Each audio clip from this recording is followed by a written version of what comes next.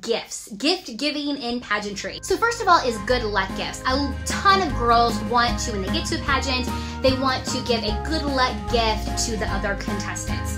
There are things that are like little bracelets or little charms or some candy or some mints, and they usually have like your card or a note attached to it. Here's my honest thoughts on this. Don't do it. Listen, the number of those gifts that I see in the trash afterwards is pretty high. So that means that the amount of time, energy, and money that you spent in buying those gifts and assembling those gifts and passing those gifts out just all literally went into the trash. Spend that time, energy, and money on like actually preparing for the competitions. That's just my advice.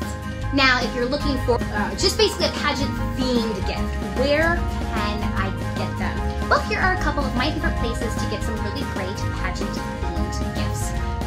First off is LEL Illustrations. LEL Illustrations does custom illustrations of your favorite pageant contestant. And another one is Mark DeFame, a rhinestone custom purse, or he even has fanny packs now, or shoes that have like their name or their title on them. Another one is Keep Collective, but you can get beautiful jewelry, bracelets, necklaces that have your title in them. I love Your Local Honeys. They are the ones that are responsible for the denim jackets that are all customizable, and on the back it has your pageant title. If you're a NAM girl, you can give her gift certificates to the NAM Boutique. Always check into thestylenam.blogspot.com for other ideas, but I'd love to hear from you. What are some really great gifts that you've been given or that you've given to some of your favorite pageant girls? Make sure that you write them below in the comments so I can share with everybody else. Stay stylish, stay trendy.